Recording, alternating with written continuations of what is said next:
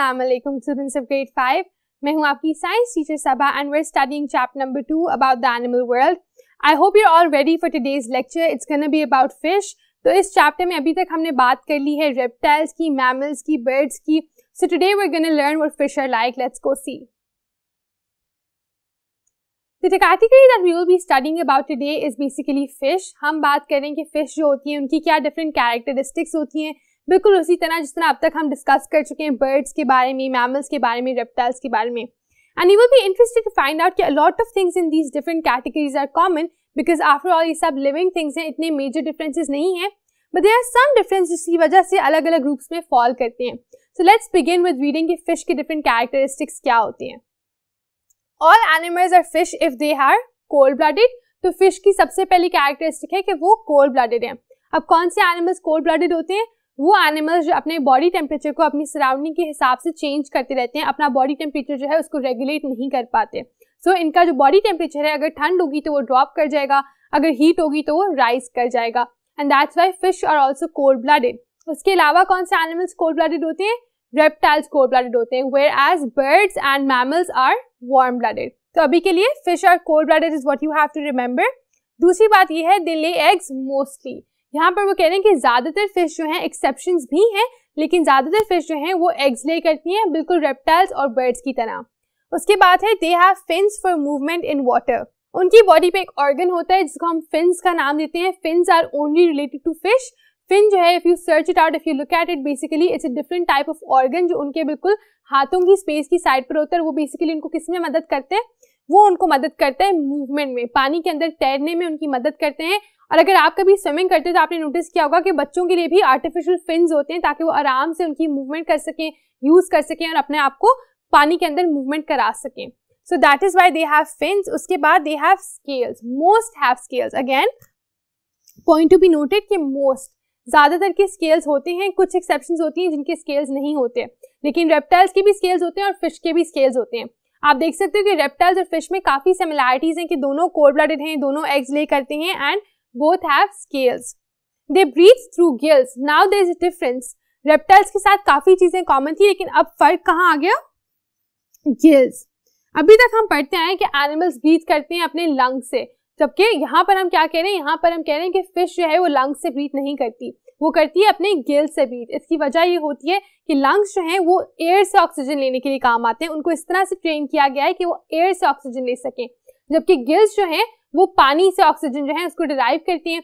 और क्यों जरूरत है पानी से डिराइव करने की? क्योंकि फिश जो है वो रहती ही पानी में है।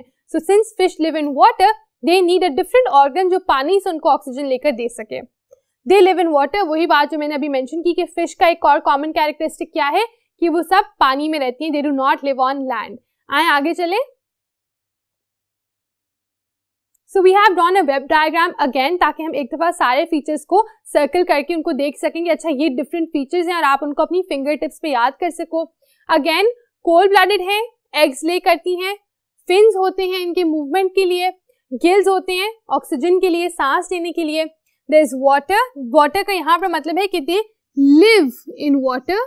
ठीक है, ये नहीं है कि वो पानी है, no, they live in water. उसके बाद मोस्ट यहाँ पर मैंने इसलिए हाईलाइट किया क्योंकि कुछ जगहों पर फिशेस में मोस्ट की कैटेगरी आती है। फिश में एक्चुअली, सॉरी, फिश का प्लूरल भी फिश ही होता है। So what we are saying is कि मोस्ट जो है, most fish have scales, most fish lay eggs. सारी फिश जो है वो इस कैटेगरी में फॉल नहीं करती। तो ये भी एक इंपॉर्टेंट वर्ड है जो कुछ जगहों पर आपको यूज करना पड़ेगा फिश के लिए। Lastly they have scales. Again most of them have scales, not all of them have scales. So these are some important characteristics of fish. We can move on to the next topic now, which is about what? कि वो अब पानी में रहते हैं, तो अब वो एक्सप्लेन करें कि वो सांस किस तरह से लेते हैं। गिल्स के बारे में जरा अब हम डिटेल से डिस्कशन करते हैं। Although they live in water, they need oxygen just like animal on land. हमने सबसे पहले तो बात ये की हुई है कि जो एनिमल्स हैं उन सबको ऑक्सीजन की जरूरत होती है, सारे लिविंग बींग्स को ऑक्सीजन की जरूरत होती है एनिमल्स को। तो हम यहाँ पर कह रहे हैं कि इनको भी तो ऑक्सीजन की जरूरत है। However, पानी से वो ऑक्सीजन किस तरह लें? क्योंकि हवा से तो चलो हमारे लंग्स जो हैं उनमें बॉडी में एयर जाती है, लंग्स जो हैं उससे ऑक्सीजन ले लेते हैं। That is how it works. However, पानी में किस तरह से फिश जो है वो उनको ऑक्सीजन मिलेगा? Because they also need oxygen, right? They get there oxygen from water. उनको फिर पानी से अपना ऑक्सीजन मिल रहा है। और किस तरह से? They take in water from the mouth and take it to the gills where the oxygen is extracted.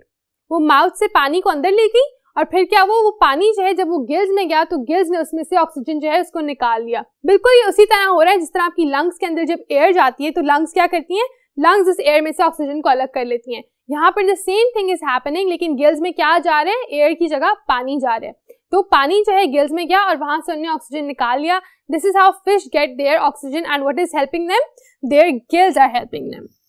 ये ऑर्गन जो है यहाँ पर एक्सप्लेन हो गया। What we will do now is we'll go further and see what's in store for us. We're going to proceed with a little fact about fish. एक interesting fact यहाँ पर लिखा हुआ है वो है The only fish that can swim upright is the seahorse. सिर्फ एक ही फिश है जो upright यानी बिल्कुल सीधा होकर स्विम करती है, lay down करके या bend होकर स्विम नहीं करती। upright होता है सीधा upwards, right? वो जो फिश है वो कौन सी है? That is a seahorse. And यहाँ पर another interesting or fascinating thing to notice कि seahorse जो है that is also falling in the category of fish. उसकी वजह क्या है कि उसमें भी वो सारी खसूसियात हैं जो एक फिश में होती हैं। And children that B it for the unit about fish. बहुत ही छोटा सा था, इसमें हमने वही किया, हमने जल्दी से सारे फीचर्स डिस्कस कर लिए कि अच्छा मछलियां जो हैं, जो भी चीजें फिश की कैटेगरी में फॉल करती हैं, उनकी क्या क्या खसूसियात होती हैं। And since we have talked about that, what we are gonna do is हम जो 2.4 है अब about reptiles, birds and fish, उसको रैप अप करेंगे और उसके लिए हम करेंगे उसके कुछ क्वेश्चन जो आप ही की टेक्स्ट बुक में दिए हुए हैं, एंड उनको पढ़ लेते हैं। In your notebook के क्वेश्चन है, question number 1 says write down 3 main differences between mammals and reptiles. We already attempted this question in the previous lecture, बल्कि उससे भी पिछले वाले में जब हम reptiles की बात कर रहे थे तो उसके एंड में एक क्वेश्चन था और हमने पूरा एक टेबल ड्रॉ किया जिस पर हमने मेंशन किया कि क्या क्या डिफरेंसेस होते हैं mammals के और reptiles के। मैं आपको फिर से एक दफा याद करा देती हूँ, लेकिन I will not be writing them again, I will not be dictating you for them. उसकी वजह ये है कि आपको खुद you should be able to derive them by now, या तो आप पिछले लेक्चर से हेल्प लो या आप अपनी टेक्स्ट बुक से help low. So what we do is the 3 main differences would be, पहला डिफरेंस तो ये आ जाता है कि जो मैमल्स हैं वो वार्म ब्लडेड हैं, जबकि जो आपके रेप्टाइल्स हैं they are cold blooded. This is the first and most important difference between the two. दूसरा डिफरेंस है कि जो मैमल्स हैं उनकी बॉडी पे क्या होते हैं, या फर होते हैं या हेयर होते हैं, हाउएवर रेप्टाइल्स की बॉडी पे स्केल्स होते हैं। And third most important difference है वो क्या है, वो है कि एनिमल्स यानी मैमल्स जो हैं वो अपने ऑफस्प्रिंग को बर्थ देते हैं, प्रॉपर डेवलप्ड ऑफस्प्रिंग को, जबकि जो रेप्टाइल्स हैं दे ले एग्स। तो ये 3 डिफरेंसेस हैं, इनको आप अच्छे तरीके से एक्सप्लेन कर सकते हो। You want to draw a table, go for it, you want to write down in a paragraph, आप वो कर लें, लेकिन इस आंसर को खुद से अपने अल्फाज में अच्छे तरीके से एक्सप्रेस करें। क्वेश्चन नंबर 2 देखते हैं।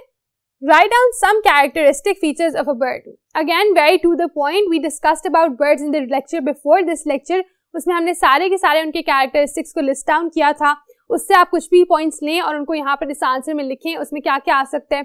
उसमें आ सकता है कि birds जो होती है उनकी beak होती है, उनके teeth नहीं होते, वो warm blooded होती हैं, ठीक है, they have feathers and wings, they have scales only on their legs and their feet, and similar things, they lay eggs with hard shell, ठीक है, they're able to fly but not all of them can fly, so you can mention those things over here, and they also have a furcula which is known as a wishbone. तो वो सारे characteristics को आप इस answer में लिख सकते हो ताकि क्या हो, ताकि आपका आंसर जो है वो काफी क्लियर हो और इसमें आप अच्छे तरीके से एक्सप्लेन करो कि अच्छा बर्ड्स के कौन कौन से डिफरेंट कैरेक्टरिस्टिक्स होते हैं।